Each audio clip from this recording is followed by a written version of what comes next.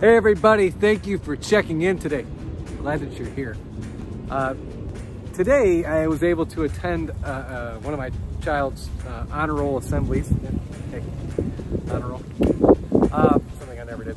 Honor roll assembly, and it's so cool to watch kids when they get called up for anything, because there's usually three types of approaches to the stage, right? There's the walk, right? So Jalen Cote, looking up like that, right? Then there's the run, right? And then there's my favorite of all, which is the walk run, okay? Like, all right, so you don't know whether you should walk or run. You feel like running. Everything inside you tells you to run because you're excited, but you're worried because your parents or other people watching might get mad at you for running, and so they want you to walk, so you do the walk run, right? I don't know if you've ever had that happen to you before. I certainly remember it as a child. I remember it at work. I remember it at school. I remember doing some sort of walk run, and it doesn't have to be a physical walk run. This is what brings me to the piece about authenticity and making space. Because how many different areas of your life do you walk run, right? Where you want to run, you are excited, you are pumped, you are passionate about something. Maybe it's something at work, it's a project you really want to jump on, but you're worried. You're worried what other people will think of you. You're worried if the leadership will say, no, it's a horrible idea, or what your peers would say. Oh my goodness, what your peers would say if you actually took your career and something you wanted to do seriously enough where you get excited about it. Or even at school, going up and actually asking your professor or your teachers, you know, how can I improve? What can I get better at? I'm really excited about, you know, getting into this this kind of learning experience, but it might not look cool to others, so you walk. And in the process of walking, when you feel like running, you're not being authentic to yourself. The person inside you that you get fired up to run up to that stage is held back by the person inside you who feels they should walk up to that stage based on somebody else's expectations of you, somebody else's words that they're gonna say to you, somebody else's stuff.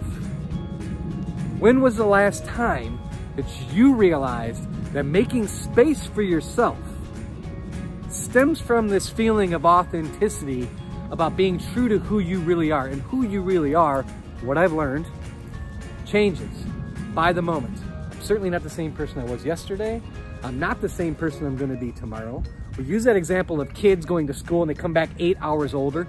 We also go through our days and come back into our roles that we have in life: a parent, a spouse, a partner, a friend, a sibling, a son, a daughter, a child, whatever that role is, and we go boom, right back into the situation, and the expectations around us, or maybe we have them on others, is that that's the same person I talked to the last time, or the same person I saw the last time.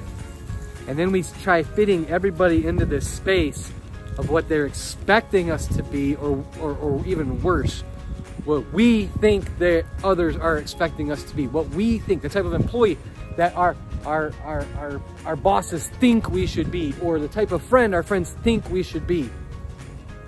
If you just pay attention to the little voice inside your head that wants you to run because you're excited, not run from fear, but run because you're excited, that, hey, this is who I am. This is really who I am. If you accept me, then all things are good. If you don't, then I need to make some changes, right? Nothing changes if nothing changes. We talked about that before. So this is all, you know, this is all good, and I like what you're saying, Jeff, but how do I even apply this?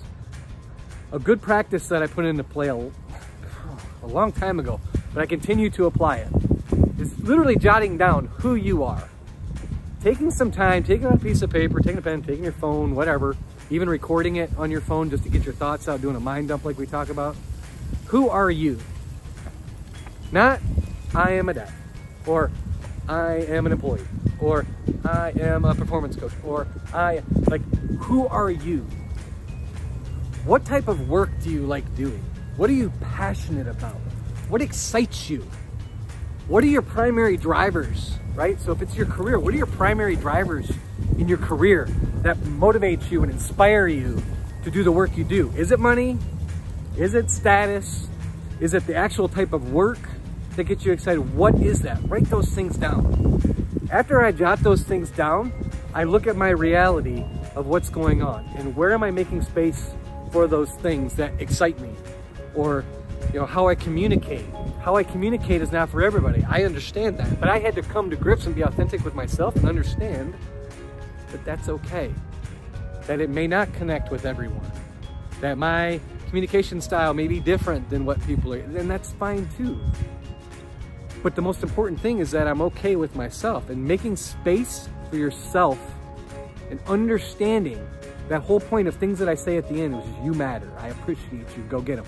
The whole thing's behind that, the whole basis behind that is for you to create that space for yourself to understand that you do matter without all those rules, without all those expectations. So the very next time you get an opportunity to feel authentic, you can run up to the stage, get that award, and if anybody laughs, they hate you because they ain't you. I don't know what else to say. I believe in you. Do that little exercise. Jot down the things that make you you, and it's only in this 10 seconds. It can change tomorrow. You can change it tomorrow. You don't have to send it to anybody. If you don't know how you actually are, send out a quick survey. Go on to SurveyMonkey and send out a quick survey about how you interact with people. Send it to people. Have them respond. Get their feedback and just take it in as feedback. It's not all or nothing. It's not true or false. It's just how you are being perceived. And that's so important to understand where you're coming from. Do you like how you're being perceived? If not, change it. Change it, right? For authenticity, understanding what you are in pursuit of and what kind of realization you're trying to come to, what kind of growth you're trying to come to, really comes down to this John Lennon quote that I absolutely love. He talks about when he was a child and he was in school. And the teacher asked, "What do you want to be when you grow up?" And John Lennon responded with, "Happy." And the teacher said, "I don't think you understand the question." And he said, "I don't think you understand the answer." What makes you happy?